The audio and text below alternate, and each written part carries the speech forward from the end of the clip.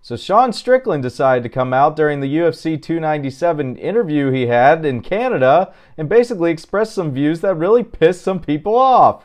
Some of the things he said were borderline homophobic and transphobic, and my views on the table: I could care less if you're trans, I could care less if you're gay. But we had UFC champions in the past, such as Khabib Nurmagomedov, who comes from Kazakhstan, and they're much less accepting of gay and LGBTQ rights. I just want there to be some perspective here. We've had other UFC champions who are far worse in their views than Sean Strickland, and even now we're having people trying to come and cancel him.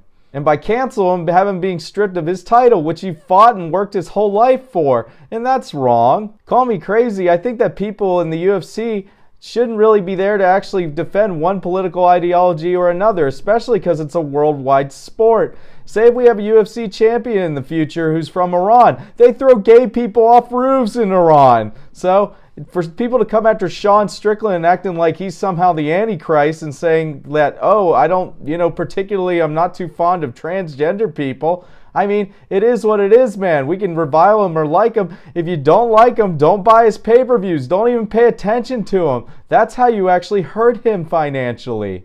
He also went into the Canadian government basically being authoritarians during the lockdowns we had. And they were being authoritarian by seizing people's bank accounts. I don't know how that's controversial to say. Also, we've had way worse UFC champions as far as their rap sheet is concerned. Anyone else remember a little man by the name of John Jones? Oh wait, this dude beats his wife and snorts cocaine, cheats on her, and all these other things. But he presented to the media what everyone loves, which is like, oh, I love the Bible. Oh, I'm just a good person. I just, stop crime and all this stuff. And that's not who he really is. At least with John Jones, you see, he's just a liar, and that's not how he actually acts in real life. With Sean Strickland, you get the whole package. He's actually not trying to pretend to be somebody else, versus everyone else is just full of shit.